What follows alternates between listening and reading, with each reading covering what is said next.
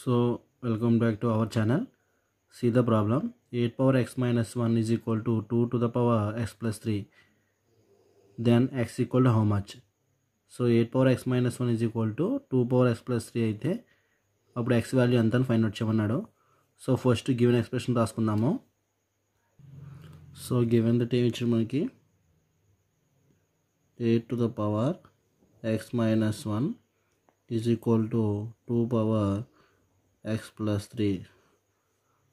So ఇది 8 power x minus 1 is equal to 2 power x plus 3. ఇక్కడ base అనేది 2 ఉంది, ఇక్కడ బేస్ 8 ఉంది. ఈ బేస్ 8 అనేది ఏమవ్వాలంటే 2 అవ్వాలి. 2 అవ్వాలంటే 8కి ఎక్స్పోనెన్షియల్ ఫామ్ తెలియాలి. 8 ఎక్స్పోనెన్షియల్ ఫామ్ ఏమవుతుంది? 2 క్యూబ్ అవుతుంది కదా, రాసుకుందాం. 2 cube whole to the power x minus 1 is equal to, ఇది యాజ్ ఇట్ ఈస్ కాపీ చేసుకుందాం, 2 to the power x plus 3. So ఇక్కడ ఏమి యూజ్ చేసుకున్నాం మనం? 8 యొక్క ఎక్స్పోనెన్షియల్ ఫామ్ రాసుకున్నాం. సో 8 ఎక్స్పోనెన్షియల్ ఫామ్ ఏంటి? 2 క్యూబ్ అనేది యూజ్ చేసుకున్నాం. ఓకే, నెక్స్ట్ ఇక్కడ చూడండి, ఇది ఎలా ఉందంటే లాస్ ఆఫ్ ఎక్స్పోనెంట్స్ తెలిస్తే కనుక ఏ power m whole power n ఫామ్లో ఉంది. ఏ power m whole to the power n, అప్పుడు ఏం రాసుకోవచ్చు? ఏ పవర్ mn రాసుకోవచ్చు. సో దాని ప్రకారం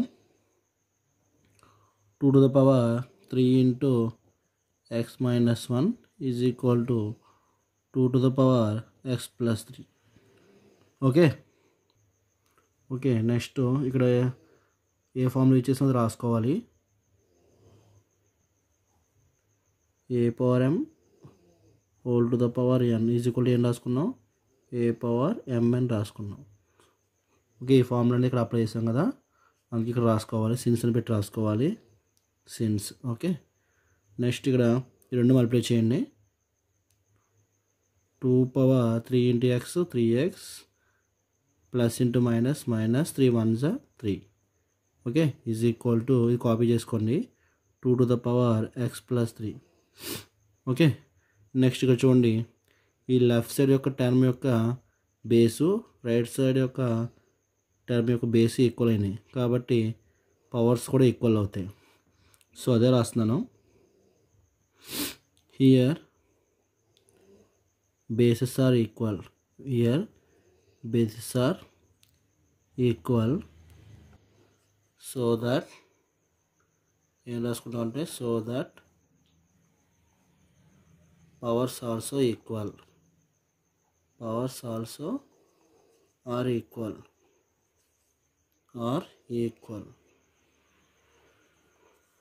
సో అర్థం కదా, ఇక్కడ బేస్ అనేవి ఈక్వల్గా ఉన్నాయి కాబట్టి పవర్స్ కూడా ఈక్వల్ అవుతాయి. సో దాని ప్రకారం ఏం రాసుకుంటాం అంటే మనం పవర్స్ ఓన్లీ ఈక్వల్ చేయాలి. అప్పుడు ఏం రాసుకుంటాం? 3x minus 3 is equal to x plus 3. So ఏం రాసుకున్నాం? 3x minus 3 is equal to x plus 3 రాసుకున్నాం. సో ఎక్స్ని లెఫ్ట్ సైడ్ ట్రాన్స్ఫర్ చేయండి, మైనస్ని రైట్ సైడ్ ట్రాన్స్ఫర్ చేయండి. సో ఎక్స్ అనేది లెఫ్ట్ సైడ్కి వస్తే ఏమవుతుంది? మైనస్ ఎక్స్ అవుతుంది. మీకు ఆల్రెడీ లెఫ్ట్ సైడ్ 3x ఉంది కదా, అది యాజ్ ఇట్ ఈస్ రాసుకోండి, 3x. ఈ ప్లస్ ఎక్స్ లెఫ్ట్ సైడ్కి వస్తే ఏమవుతుంది? Minus X is equal to, ఇక్కడ ఆల్రెడీ ప్లస్ 3 ఉంది, కాపీ చేసుకోండి. ఈ మైనస్ 3 రైట్ సైడ్కి వస్తే ఏమవుతుంది? ప్లస్ 3 అవుతుంది. సో 3x మైనస్ ఎక్స్ అవుతుంది మనకి. 3x మైనస్ ఎక్స్ అనేది ఏమవుతుంది? 2x అవుతుంది. ఈజ్ ఈక్వల్ టు 3 + 3 6 అవుతుంది. 3 + 3 ఎంత? 6. సో ఎక్స్ ఈక్వల్ టు ఏమవుతుంది మనకి? 6/2. 2 ఇక్కడ మల్టిప్లై చేస్తుంది, రైట్ సైడ్కి వస్తే డివిజన్ చేస్తుంది. సో 2 టేబుల్ 6, 2 1s 2, అలాగే 2 table 6 3 times. So X equal to ఏమొచ్చింది మనకి? 3 వచ్చింది. So therefore X equal to 3. So X equal to ఏమొచ్చింది మనకి? 3 అనే వాల్యూ వచ్చింది. సో ఈ విధంగా ఈ సమ్లా సాల్వ్ చేసుకుంటే మనకి కావాల్సిన ఎక్స్ వాల్యూ అనేది వస్తుంది. సో అర్థమైంది కదా. మీకు నేను పెట్టిన వీడియో కనుక నచ్చినట్లయితే నా ఛానల్ సబ్స్క్రైబ్ చేయండి, అలాగే లైక్ చేయండి, మీ ఫ్రెండ్స్ కూడా షేర్ చేయండి. Thank you.